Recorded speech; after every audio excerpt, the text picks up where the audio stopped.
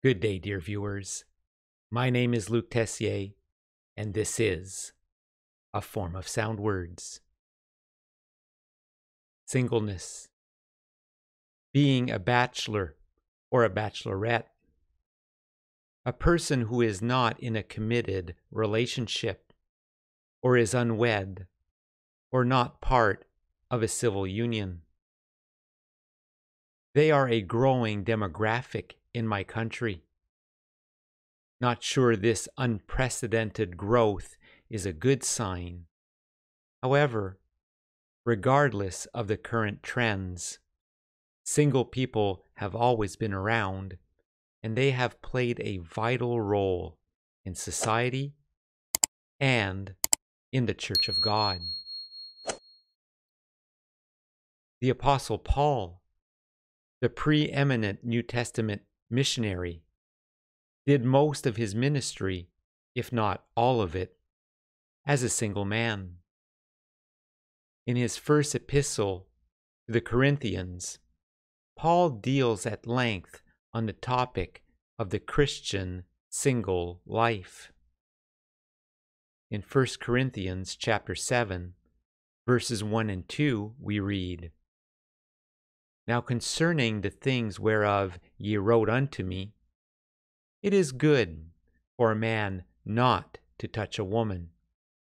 Nevertheless, to avoid fornication, let every man have his own wife, and let every woman have her own husband." And in verse 7 to 9 of the same chapter, we read, "For I would that all men were even as I myself. But every man hath his proper gift of God, one after this manner, and another after that.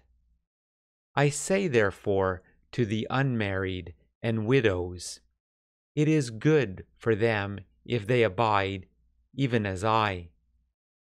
But if they cannot contain, let them marry, for it is better to marry than to burn." These two portions of Scripture draws a pretty clear picture. If one can successfully do it, it is good for a man or a woman to not marry. There is no sin if a man or a woman choose to marry, in the faith, of course. But Paul makes it clear that remaining single as he was advantageous.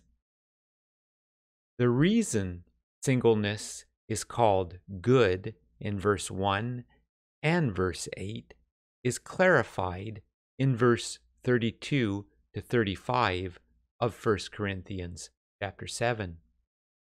There we read, "But I would have you without carefulness or undue care or anxiety. He that is unmarried careth for the things that belong to the Lord, how he may please the Lord. But he that is married careth for the things that are of the world, how he may please his wife. There is a difference also between a wife and a virgin. The unmarried woman careth for the things of the Lord, that she may be holy both in body and in spirit. But she that is married careth for the things of the world, how she may please her husband. And this I speak for your own profit, not that I may cast a snare upon you, but for that which is comely or well formed, and that ye may attend upon the Lord without distraction." Again, the reasoning is clear and somewhat obvious. Single people have an advantage when it comes to spiritual devotion and service.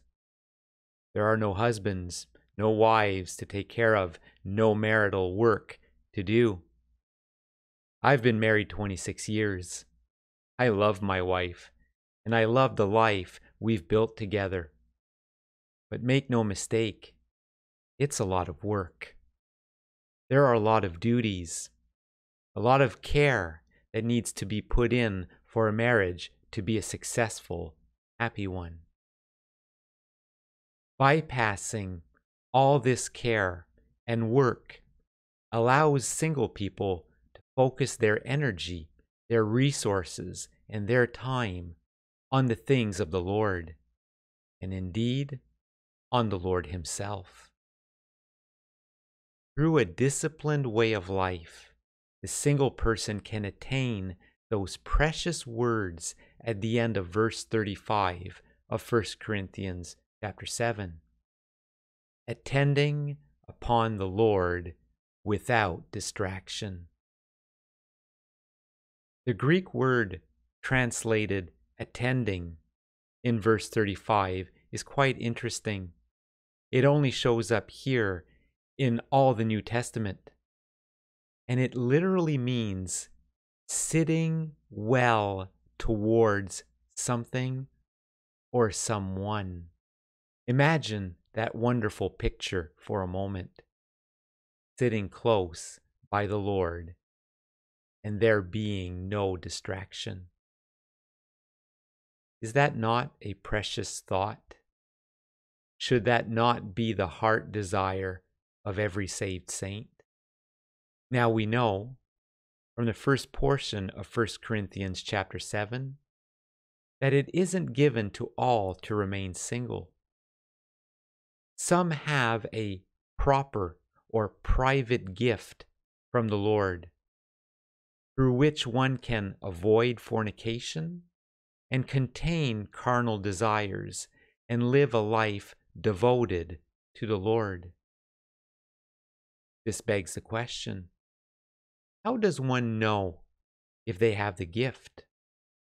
How does one know whether to remain single or to seek a mate?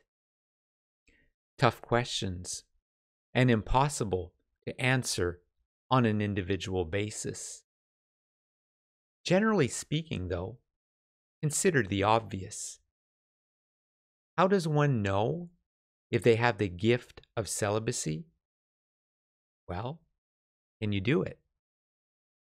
Are you able to exercise the necessary self-control and spiritual focus? Consider the words of 1 Corinthians chapter 7 and verse 37. Are you one that standeth steadfast in his heart, having no necessity, but hath power over his own will? If that's you, you may very well be one who have received this private gift from God.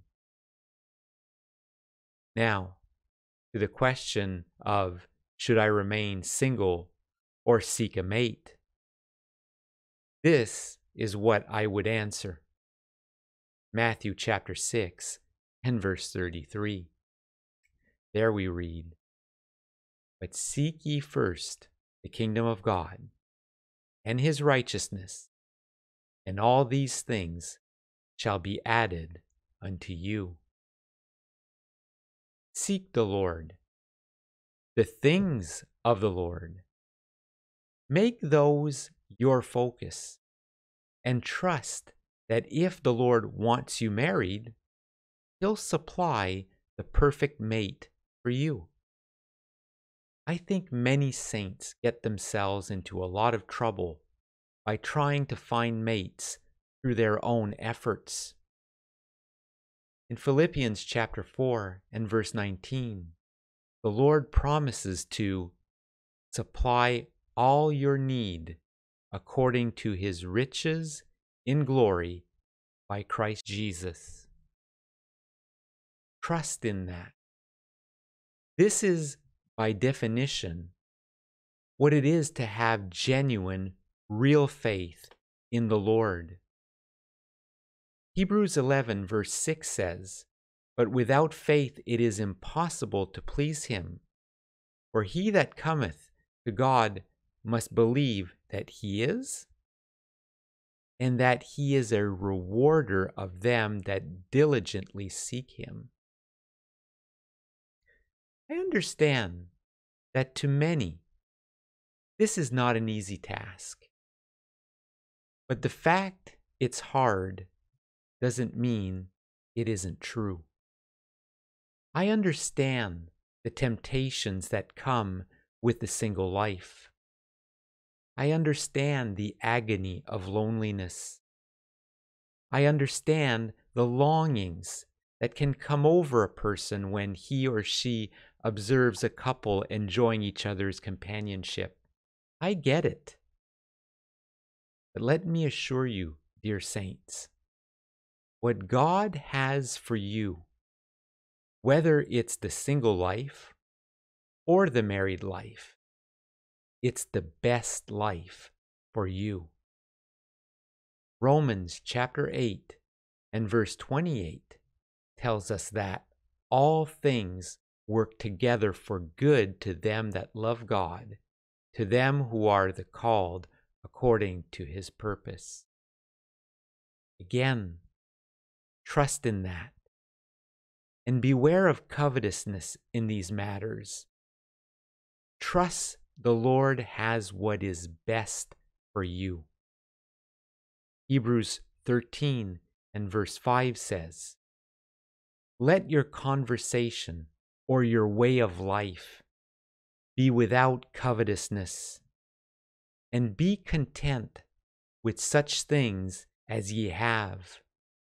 For he hath said, I will never leave thee nor forsake thee."